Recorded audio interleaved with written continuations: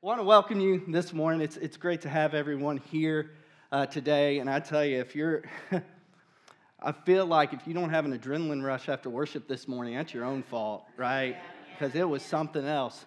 But this morning, we're going to hop right into things. If you have your Bibles with you on your phone, tablet, if you have like a book version of the Bible, I encourage you to turn to Acts chapter 6. Acts chapter 6, and that's where we're going to be camping out a little bit this morning. And I want to tell you just up front, while I was preparing for this message, which we are going to be talking about character and how character is important, how our reputation matters, I don't know how to put it. I had to stop every once in a while because of just how deep this convicted my heart, how deep this convicted my soul, because I've got to admit there have been moments in my life in which I have displayed good character, especially when it comes to, the life of the church.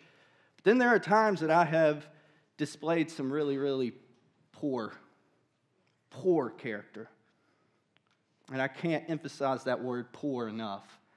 My character, my integrity has not been the best at certain moments in my life. And I just want to put this in there. This morning we had a team meet about 9 o'clock. Scott's wanting to get this group of people together to pray that God works in an incredible way throughout the service. And during that, Amanda Zimmerman, Amanda Smith, she puts her hand on my shoulder and starts praying for me. And I don't know if you realize how much that meant to me this morning. But there was something that said, yeah, you've struggled with your character, but that's not necessarily what qualifies you to speak on the subject. What qualifies you to speak on the subject is that you're a human being still trying to figure it out. And that's what we all are here at Catalyst, right? A group of people, a group of individuals trying to figure it out, not by ourselves, but together. I believe that's a true blessing. So this morning we are going to be talking about character and how character matters. And I'm excited that we're going through this devoted series, which we started at the beginning of February, because I have not gone through the book of the Bible or been a part of preaching through a book of the Bible in quite some time.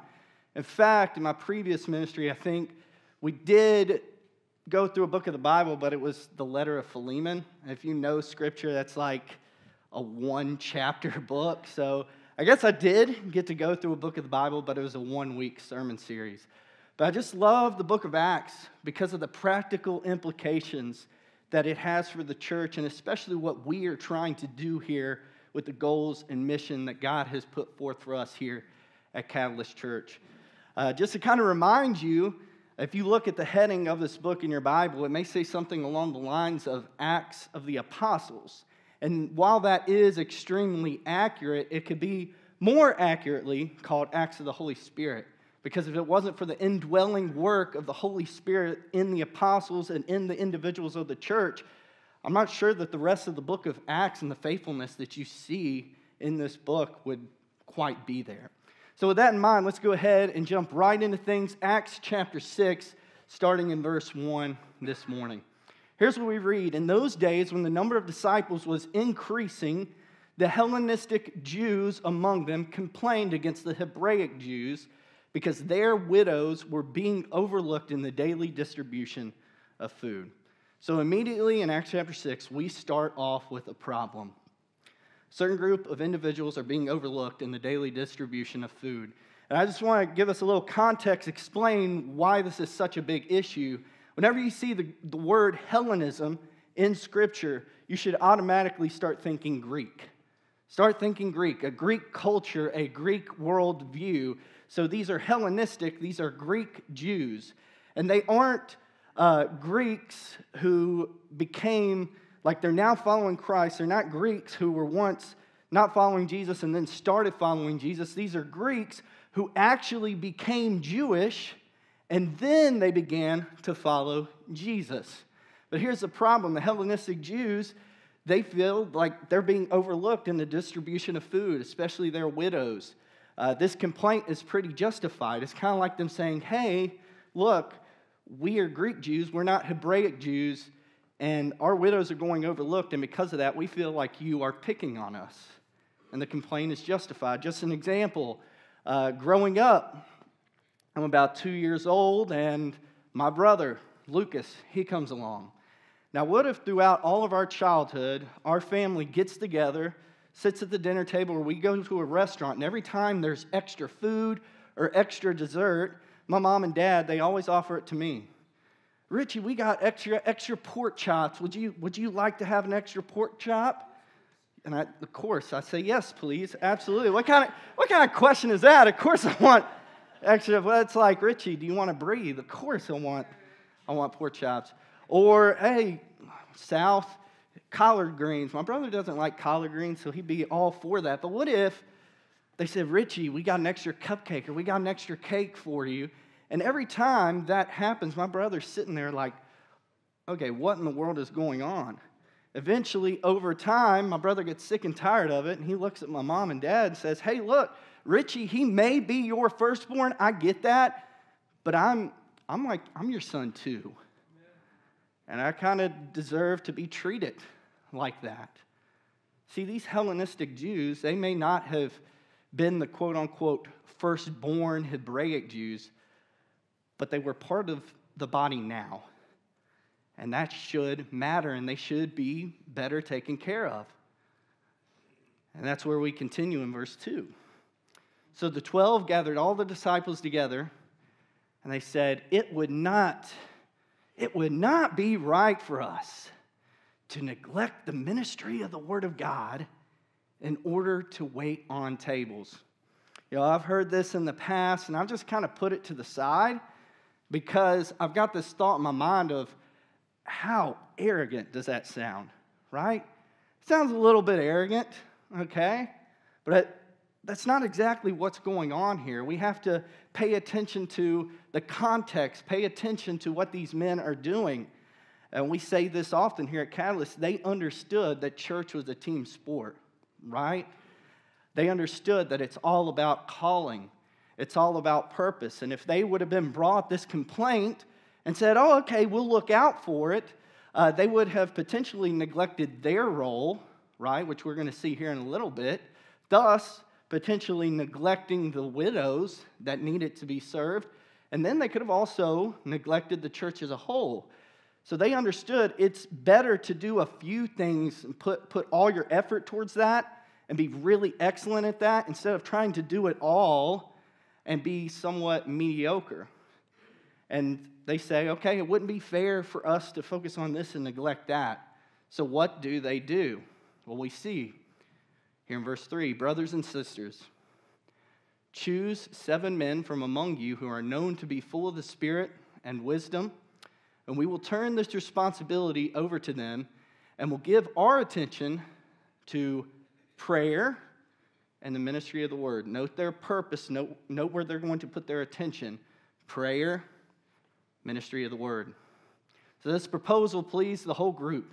They chose Stephen, a man full of faith and of the Holy Spirit. And I think this is really interesting that out of all of these names that are mentioned, Stephen is kind of put aside as one with these really, really fantastic characteristics, very, very specific in the description.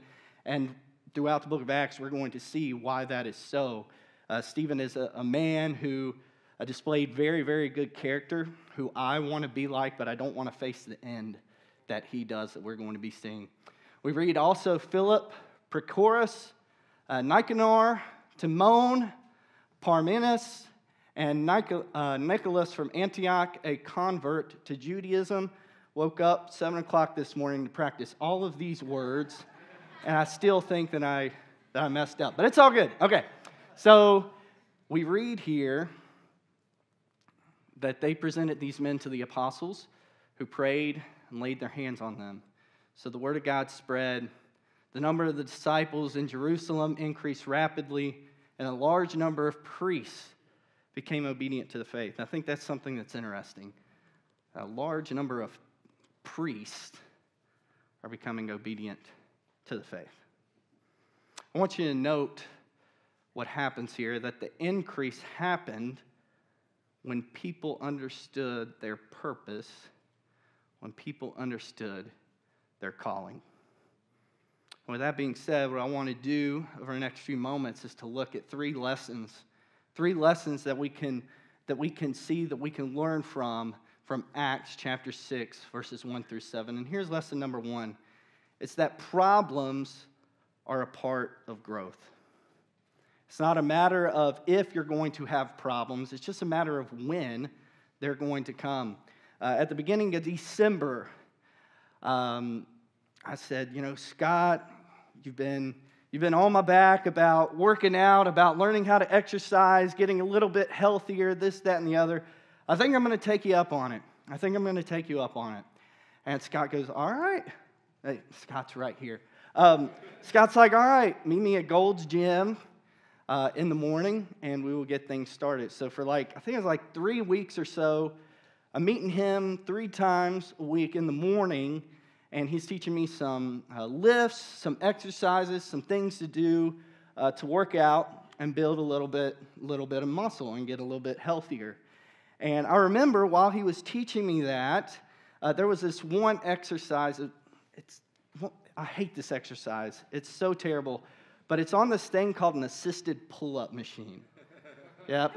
Y'all know what assisted pull-ups are? They're exactly what they sound like. Let me demonstrate. So you get up, you have this machine, you climb a couple steps, and then there's this bar that you step onto. You step onto the bar, and you hold these bars up here to do your pull-ups, but while you have that, you can distribute the weight so that it takes some weight off of you. Right now, I'm about 120 pounds, let's say that.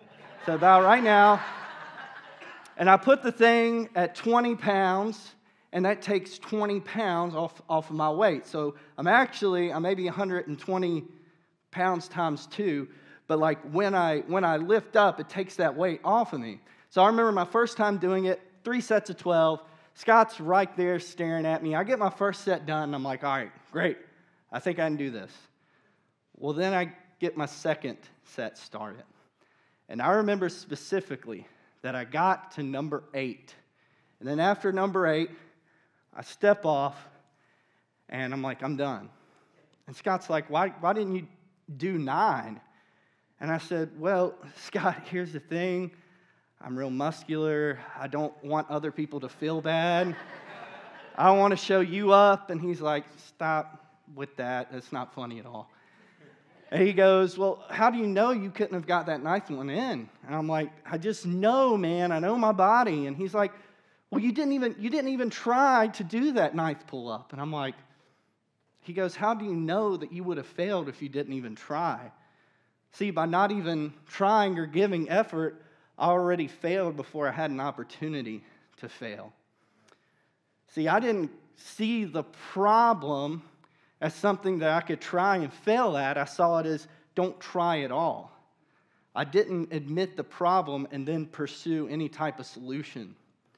You see, large parts of the Old Testament were written in response to problems, failures that were going on in the church body.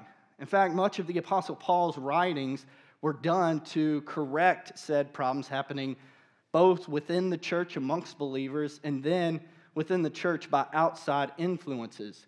I'll give you an example. Paul, he writes this letter called Galatians. And in this letter, he writes concerning 2 walks of life, and he contrasts them a little bit. One walk by the Spirit and another walk of life by the flesh. And we know, hopefully, the life by the Spirit. We know this as the fruit of the Spirit, right? Love, peace, patience, kindness, goodness, faithfulness, gentleness, and self-control. But before he talks about the fruit of the Spirit, the Apostle Paul, he talks about the life of the flesh and what that looks like. Here's what he says in Galatians chapter 5:19. He says, now the works of the flesh, they are evident. Sexual immorality, impurity, sensuality, idolatry, sorcery, enmity, strife, jealousy, fits of rage, rivalries, dissensions, divisions, envy, drunkenness, orgies, and things like them. I warn you, as I warned you before, that those who do such things will not inherit the kingdom of God. So I look at this list, and I can immediately pinpoint, like, in my mind, the ones that are obvious, that are really bad, that you should not be doing. Sexual immorality, don't do that. Drunkenness, okay. Orgies, don't get close to that. Sorcery, witchcraft, all that stuff, that's obvious. That is very glaring. But what about impurity? You know, when I think of impurity, I automatically think of sexual impurity. But that's not exactly what Paul is saying here. He's talking more about impurity in a moral sense. He's talking about anything that compromises the morals expected of me as a follower of Jesus. This could be impure motives. This could be selfishness. This could be a lack of generosity, like we looked at last week. What about another one? Dissensions. Dissensions. The Greek word that is used here for dissensions is dikastasia. I know I got that one right. Dikastasia. And this means like a standing apart of, or divisions that incite a rebellion. And then you can take that a step further with another word that is used here to describe dissensions and enmity. And that's like a really, really, really strong word that is used here. It's saying not only do I disagree with you, but I also oppose everything about who you are and that you exist. Well, here's another one. Rivalries. Who loves a good rivalry? Yeah, I want to see some hands. We love a good rivalry. Growing up in Southwest Virginia, I'm a big Virginia Tech fan. And the big rivalry is us and UVA. I'm looking at the Willises over here. Virginia Tech and UVA. We don't like each other. It could be basketball, football, baseball, soccer. It could be like club checker matches between the two schools, and we want to decimate each other. We want to destroy each other. But I will say this, when I moved down here to North Carolina and I'm asked about that rivalry, I kind of describe it as like a gentleman's rivalry, where it's like we don't like each other, but there may be some instances where we do pull for the other team because the team they're playing we hate more, right? But that's a gentleman's rivalry. That is nothing like the rivalry that I see between the blue schools. And you know who I'm talking about, the University of North Carolina and Duke. I think it's interesting, Duke is a religious school and they're the Blue Devils, but that's a different conversation. But I tell you what, that rivalry is actually getting really good in football, but it's always been like the mecca of rivalries when it comes to what sport? When it comes to the basketball. And I'm not a fan of either school, but when Duke and UNC is playing, I'm going to watch it because I am intrigued about what's going to happen on the court, what's going to happen in the sidelines. At the end of the game, I like to watch the handshake lines to see how the players react with one another. And the thing is, we love a good rivalry because somewhere deep inside of us, we want to be a winner, right? We want to be on top. We want to be right. We want to dominate. And here's the thing. Problems in the church originate when we focus on the flesh and how good we can do and not what God has already done and relying on His Holy Spirit to indwell in us and work through us. See, in order to have success, we're going to encounter problems in order to get there. And if we rest on those problems, if we become infatuated with them, they have the potential to become bigger and bigger. If we don't hit these little problems that are hills head on, they can end up turning into mountains. And mountains are really, really difficult to deconstruct. We have to move forward by living a life by the Spirit so our problems can be resolved in a healthy way. And that leads us to the next lesson that we see. And this is the role of spiritual leadership. I want to remind you of what Luke says here in Acts 6. He says, "So the 12 gathered all the disciples together and said, 'It would not be right for us to neglect the ministry of the word the Word of God in order to wait on tables. Brothers and sisters, choose 7 men from among you who are known to be full of the Spirit and wisdom, and we will turn this responsibility over to them and will give our attention to prayer and the ministry of the Word. Remember that these individuals, these men, they knew that church is this team sport. They understood, knew their purpose and calling. See, we can get so caught up in it would not be good for us to neglect the ministry of the Word in order to wait on tables. We can get so caught up in that we lose sight on what these spiritual leaders did to resolve this issue. They used discernment. They used wisdom to encourage and to an extent empower fellow believers to choose men from among them to serve in this area of ministry. In the past, I've read this, and I'm like, man, that sounds kind of cold to these widows who are going overlooked. But that's not what is happening at all. Do you really think that these leaders, the apostles, didn't care about these widows? Absolutely not. They loved these widows. And that's why the apostles equipped others, gave room for others to do ministry in this area. And I've made this mistake before. I've been brought as a spiritual leader in the church.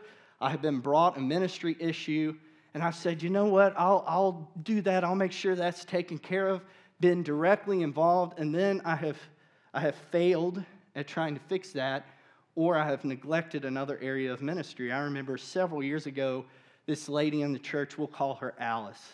And she came up to me and said, well, Richie, I have a friend who is interested in Jesus, interested in the church, and I was wondering if you could come and share the gospel with her. And I said, well, Miss Alice, I would love to, but have you shared the gospel with her first? And Alice looked at me and goes, well, I don't feel comfortable doing that. I don't feel like I'm qualified or equipped to be able to do that. And you know what I said? I said, all right, give me her number and I'll talk to her. Is that good spiritual leadership? I mean, it sounds nice, but the reality is I kind of failed in that. That was really poor leadership. Because the apostles, what they did is they equipped others to choose men to help in this area. What I should have done is responded to Alice by saying, okay, what can we do? How can I help equip you to better share the gospel message with your friend? Because if you try to do it all, what ends up happening is you end up not only doing the part of others, but you risk trying to do God's part as well. I think one of the most humbling realities that we can come to terms with is that you and we're not the ones who save people. You're not going to save a single soul. Now, God, He invites you to be a part of that, but we don't save people. God's the one who does that, and He simply calls us to be obedient. So I was thinking about this. What exactly does this look like at Catalyst? Well, I warned her before. I'm going to use my little laser pointer. There you go. I warned her before of the message that I was going to embarrass her, but Sierra Reeves, she is doing a fantastic job gathering together our ladies' ministry. And we have a lot of different ministries in the church, but right now I just had that ministry on my mind, on my heart. I believe that they had a lunch a few weeks ago at McAllister's, right? And I wasn't invited to that, which my feelings are still a little bit hurt from that. But they had a ladies' meeting. I think they're planning a ladies' retreat that's going to be happening here in the fall. And if you are a lady here at Catalyst and you're not connected with that ministry, oh my goodness, I encourage you to do so. But I was just thinking, what would it look like if Sierra came up to me and said, hey, you know what? I want you and Scott to do the ladies' ministry. I was hoping y'all would laugh a little bit at that. And it's because I said Scott, right? No. She's like, what if she did that? Well, Scott and I, we would politely say, hey, you know what? I don't think that we are gifted in that area of ministry. Would that mean that we don't care about the ladies' ministry? Absolutely not. It just means that we have faith in someone else, that they will do a great job and that they can put more energy and effort into it. And it also helps that Sierra is a lady here at Catalyst Church. It's important that spiritual leaders give others room to grow. I want you to think about it this way, and I hope that you have seen this. Hopefully you see it above the water fountain out in the common area. But this is our discipleship wheel. And the disciples, when they told the church, hey, pick 7 men from among you, they were being spiritual parents on this wheel. They gave opportunity to others, 7 men full of the Spirit and wisdom, to go and actually do ministry. Here's the thing, if these spiritual leaders did not invest in others and release them to do things, and they said, oh, we'll take care of that, we'll make sure 100% that these widows are taken care of, what part of the wheel do you think they would have been on? They would have actually been doing the role of what we would see as a child, because they think that they can do it all, think that they are responsible for everything that goes on and needs to try to fix everything. And this leads us to our last lesson.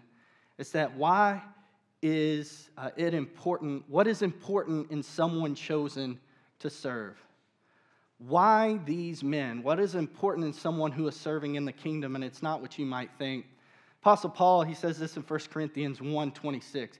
He says, brothers and sisters, think of what you were when you were called. Not many of you were wise by human standards. Not many were influential. Not many were of noble birth.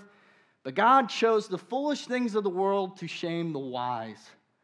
God chose the weak things of the world to shame the strong. God chose the lowly things of this world and the despised things and the things that are not to nullify the things that are, so that no one may boast before him. I want you to think about who is writing this. It's this man named the Apostle Paul. And he knows what it means for God to choose the lowly. He knows what it means for God to choose the despised. We're going to be talking about this within our Acts study. But the Apostle Paul, he was a bad man. A very, very bad man. Hated the church. He absolutely despised those who would follow Christ. And he's heading to Damascus to persecute the church. And there he is met along that road by the risen Lord Jesus. Saul, Saul, his name before he became Paul. Why do you persecute me? Why are you persecuting my church? Paul, Saul at the time, he becomes blind. And then a few days later, he is baptized. And he can see. I wrote in my notes that Paul is the goat. Young ones, you know what goat is? Greatest of all time. He's the greatest missionary of all time. So Paul understood what it meant for God to choose the lowly and despised. See, there's so many who think that they have to have all their junk figured out in order to serve. And there are some, and I've experienced this and met people in the past like this, that think they have to have everything put together and figured out before they can even step foot in a church building. But I want you to think, what are we doing here at Catalyst? And Andy shared earlier that our mission is to introduce the world to who? The real Jesus, one person at a time. Real people with real problems serving the real Jesus. The real Jesus, not some made-up form of who Jesus is, one that expects you to be prim and proper every time you're around people within the church. See, God doesn't need you to be qualified. But He does need you to be obedient. See, God, He's not in the business of calling the qualified. He qualifies those who are called, which is every single person in this room. So the thing is, if you feel like you have to become qualified, that you have to have things all figured out first, you know what you're doing? You're trying to do Jesus' job. What only He can do. He cleans you. But you simply have to be obedient. Because when you say yes to Jesus, your response is that of obedience. Jesus, he qualifies you to serve. And for followers of Jesus, if you've been following Jesus for a short time or a long time, there are a couple qualifications for those who are chosen to serve in certain areas in the church. The English Standard Version says, a person of good repute and of all spirit and wisdom. I've heard people say something along the lines of, you know what, I don't care what people think of me. I don't care what people have to say about me. It's just me and Jesus, right? Well, if it is just you and Jesus, like you say, why are you posting all that junk on your social media? If it is just you and Jesus, like everyone says, or like you are saying, why are you being unfaithful to your spouse? If it really is just you and Jesus, why do you do this? Why do you do that? The reality is, your reputation should matter to you. Or at least, you should have an awareness of your reputation. For this very reason, it's that people should see Jesus living inside of you through the Holy Spirit. Your character matters, it counts. I want to read for you real quick the qualifications that we see of an elder here in 1 Timothy. We read, here is a trustworthy saying, whoever aspires to be an overseer desires a noble task. Now the overseer is to be above reproach, faithful to his wife, temperate, self-controlled, respectable, hospitable, able to teach, not given to drunkenness, not violent, but gentle, not quarrelsome, not a lover of money. He must manage his own family well and see that his children obey him, and he must do so in a manner worthy of full respect. If anyone does not know how to manage his own family, how can he take care of God's church? Verse 6, he must not be a recent convert, or he may become conceited and fall under the same judgment as the devil. He must also have a good reputation with outsiders so that he will not fall into disgrace and into the devil's trap. So we see above reproach, that's a good reputation. Must have a good standing within the body of Christ and with thought highly of by outsiders. See, your reputation, it does matter. But, there's always a but. If you are here this morning and you're thinking to yourself, he's saying reputation matters and I lack a good reputation. Well, if that's you this morning, I got really, really, really good news for you. It's that you can start over. You can start fresh by pursuing Jesus. Don't forget that this is also a person who is full of the Spirit. And what exactly does that mean? Well, it's a person who displays the fruit of the Spirit. Love, joy, peace, patience, kindness, gentleness, goodness, faithfulness, self-control. That's how you can tell that someone is full of the Spirit. And as we wrap up, I just want to take a few moments to share with you 4 implications of what we have seen this morning and how Acts chapter 6, 1 through 7 can encourage us to have the best character that we can. First implication is that problems become bigger when you try to solve them by the flesh. Remember, you're not the one who saves people. Jesus does that. He does the cleansing. If you try to fix all the problems by yourself without any involvement or leaving any room for the Holy Spirit to work, your situations are just going to become worse. So problems become bigger when you try to solve them by the flesh. Secondly, second implication is that prayer and ministry of the word are sufficient for the kingdom of God to move forward. It's not flashy. It's not like, oh my goodness, in order to do good things in the church, prayer and ministry of the word. Duh. But I tell you, it's not flashy, but it's highly efficient. Next is our character matters, and it should reflect the fruit of the Spirit. I remember when I was in elementary school, we did this campaign called Character Counts. Do y'all remember that? Y'all ever do the Character Counts campaign? It must have just been a thing we did in Southwest Virginia because we just had the best character. But it was called Character Counts, and they took these different cartoon characters, and They were encouraging students to have the best character possible. And I'm like, if we're being encouraged to do that in second grade at Kreitzer Elementary School, how much more should we pursue that when it comes to the calling God has put on our lives and the life of the church? But here is the last and final implication. It's that realizing our faults should inspire us to grow, not give up. You know, last week, a couple weeks ago, Scott gave this challenge to us by saying we don't want to be a minimum effort group of believers, a minimum effort church. Y'all remember that? Nobody wants to give minimum effort, even though it's easy. Here at Catalyst, we want to be a maximum effort church. But you know what that means? It means that wherever you are at on that discipleship wheel, you need to ask yourself, what does it look like for me where I'm at in my walk with Jesus to be a maximum effort Christian? Because if we want to be a maximum effort church, it takes all of us as individuals to look in the mirror and ask, what can I do to be a maximum effort Christian?